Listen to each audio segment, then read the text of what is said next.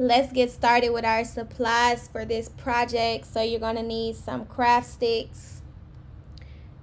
You're going to need a glue gun and glue sticks, self-laminate sheet, and some 90-pound glossy cardstock.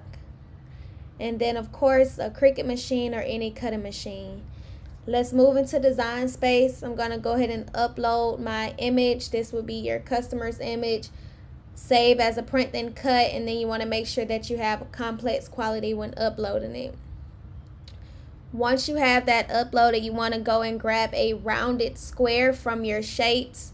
Don't worry about the size of the fan just yet. We're just going to make the design and go back in and size it up. So what I am doing now is placing my picture over this rectangle, rounded square, whatever you want to call it.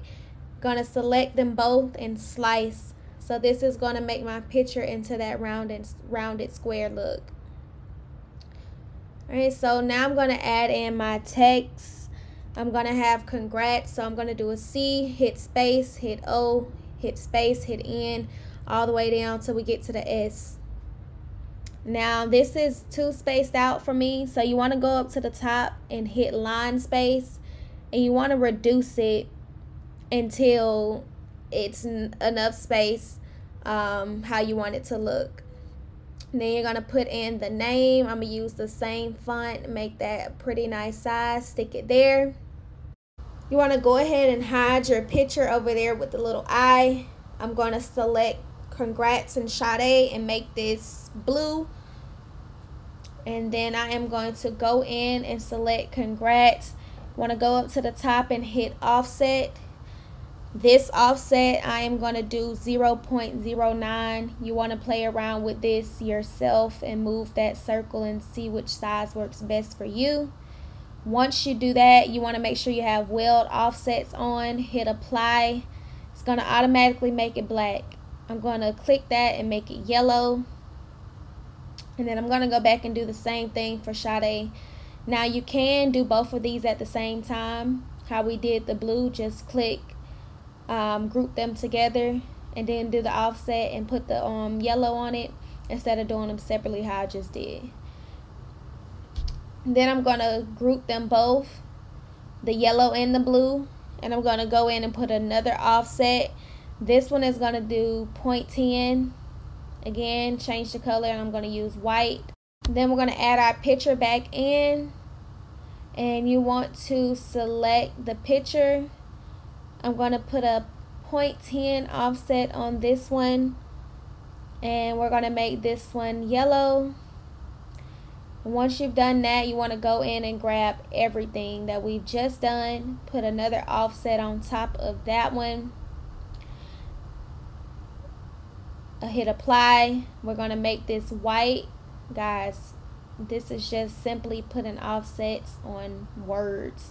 It's that simple, putting your offsets on, changing your colors. We're going to group this all together, flatten it, change the size. My width is 5 inches. My height is 7. Hit make it, print it. Use system dialog. Make sure you choose the best print, glossy or matte, doesn't matter, because we're going to go in and use the laminate to make this a little bit glossier and a little thicker. So I have my one-sided laminate. I am only going to peel off half of the top, not even that, just a little bit, enough to place above that black line. Once you do that, you want to get your scissors and trim that paper away so you're left with just some of the laminate and then the rest still stuck to the paper. And make sure that there's no air bubbles, because it will get air bubbles onto the picture itself. So if you just have to smooth it out before you put it on, please do so how you see in the video. I'm going to take that laminate that's exposed and put it above the line. If your Cricut machine has troubles cutting, do it below. Mine doesn't when I put laminate, so I like to go to the top. And I'm just simply going to peel this backing off slowly and let it drop onto my picture.